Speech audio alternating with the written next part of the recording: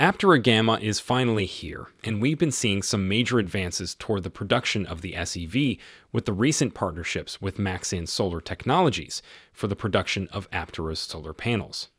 We've also seen the evolution of the Aptera from the Alpha through to the Gamma revealed at the fully charged live event in San Diego, and there have been some major improvements in the car's interior and exterior working so far. In today's video, we will be continuing the list of all the year changes that we noticed so far as we look back from the Alpha to the Gamma. Hi, this is Echo Electric, where we talk about all things concerning EVs. Remember to like the video. If you're enjoying our content, subscribe to the channel and turn on notifications in order to stay connected. Let's get into the video. So in the first part of this two-part video series, we covered the production background for Aptera.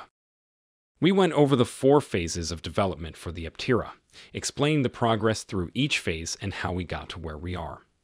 So if you haven't watched that video, then be sure to check out part 1 of the series. Link below the like button. Anyways, we mentioned that when Aptera set out to build the most efficient solar electric vehicle on the planet, they broke down their development phases into 4 key stages, that is the Alpha, Beta, Gamma, and Delta phase. The Alpha phase included the early prototypes to validate their basic design and engineering, with 3 models released during this phase. First was the Nor, and later on was the Sol in June 2021. And finally, the Luna as covered in the previous video. The second phase of production for Aptera was the Beta phase, in which test mules were used to evaluate dynamics and transit vehicle behavior back in January 2020. The Gamma phase is the third of 4 phases that incorporates the development of vehicles to represent production intent functionalities and features.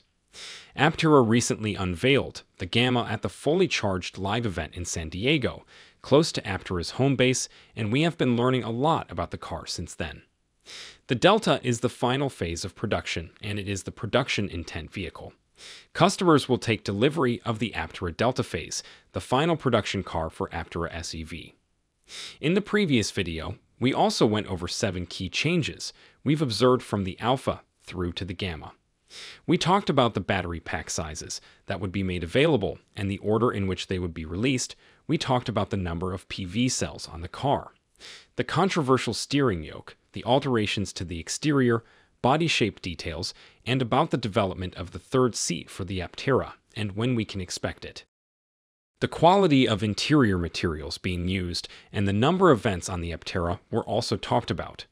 So with that background out of the way, we can continue with the list in this second part of the video. Don't forget to check out the link to the first part below the like button. Let's continue the list from number 9, the Tesla charging port. The Tesla charging port is also confirmed as production intent for the Aptera. The Tesla charging port is without doubt the most reliable and best designed charging port on the market today. In a video about charging on Aptera's YouTube channel, Chris had a lot of positive things to say about the Aptera Tesla charging port, dubbing it as the future of charging in the EV industry. We come over here to the Tesla charging standard, and we see something much different. You don't have to take off any cover when you go to charge. And the handle that you're charging with is much, much sleeker. This handle does 250 kilowatts of charging, and you plug it in just like that. To unplug the Tesla charging plug, you just pull it out. That's it. Here's the differences. This or this. This or this. Our government is about to install thousands and thousands of charging stations with this. This is 1/5 of the cost.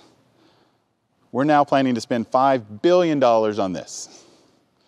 We could get 5 times the charging infrastructure with this. Steve and I think that this is the future. Number 10, the glowing Aptera logo. The Aptera's illuminating emblem on the side is now back live with RGB light. This is meant to display the charging process and communicate to the owner what is going on from the outside. However, the RGB version may not see the final production. We do know that it will most likely be a white illuminating logo. Anyways, let us know what you think will become of this glowing logo in the comments section below. Number 11. Rear view cameras. Rear view cameras have also been confirmed on the Aptera. The first is a stamp camera that replaces the rear view mirror, and the second is a fisheye camera for parking. The transition will be automatic, with the parking view displaying on the main dashboard screen, meaning you will have two cameras to help you park at the same time. Number 12. Windshield Wiper. There's now a windshield wiper. The current one on the Gamma is made of metal, but the one on the Delta will likely be made of carbon fiber to keep the weight down even further. Number 13. Bluetooth and USB charging. Bluetooth and USB charging has also both been confirmed on the Aptera, and we can expect to see them in the Delta for sure. Number 14. New pedal designs. The pedals on the Gamma version was made from repurposed maple skateboard decks. Now, rumor has it that these will not be used in final production, but we will see something extremely close, because everything in the Gamma design is meant to be design intent, meaning it'll be very similar in the final production vehicle. Number 15. Actual driving mirrors.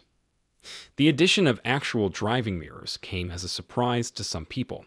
For those of you who are unaware, Aptera has been pushing to eliminate the need for mirrors in favor of cameras, and this push was on the basis of aerodynamic reasons. So far, they've been unsuccessful, and all they've had is a strip of reflective material that meets the legal criteria. However, it appears that they have decided to proceed with actual mirrors, despite the fact that the mirrors are designed to be readily removed by users. Number 16. Ground clearance. The Aptera Gamma had a fairly low ground clearance, about 3.5 inches above the ground. The reason for this is simply due to aerodynamics. This height may present problems for some people, and it remains to be seen whether Aptera will raise it in the final production model of the vehicle. Number 17. Bidirectional charging or vehicle-to-grid. Vehicle-to-grid feature lets the vehicle have the ability to both be charged and also be able to charge. Not only can the vehicle charge from your house, the car can also supply power to your house. This will enable you to use the car as a battery system. In case you have a power outage at your house, your car will keep the lights on. Aptera is looking to incorporate bidirectional charging, otherwise known as vehicle-to-grid charging. Bidirectional charging makes it possible to charge the batteries of electric vehicles and take the energy stored in the car batteries to push it back to the power grid to help balance momentary spikes in electricity. Bidirectional charging is powered by vehicle-to-grid or V2G technology. We've already seen this technology incorporated in EVs, such as the Ford F-150 Lightning, the Lucid Air, the Nissan Leaf Z1, and the Mitsubishi Outlander and Eclipse plug-in hybrids. It would really be cool to have this feature embedded into Aptera's design. How about with efficiency in mind? This particular feature hasn't been confirmed yet, so it's safe to say it's just a rumor for now. But what do you think? Can Aptera succeed in incorporating V2G technology before deliveries begin? Share your thoughts and opinions in the comments section below. If you have any questions you'd like to have answered regarding Aptera's SUV, be sure to write them in the comments section below so that I or someone else can provide an answer for you. That's all for today. If you enjoyed the video, please like and subscribe to help the channel grow and cover more EV-related innovations. Don't forget to turn on the notification bell so you don't miss any of our upcoming videos. Thanks for watching.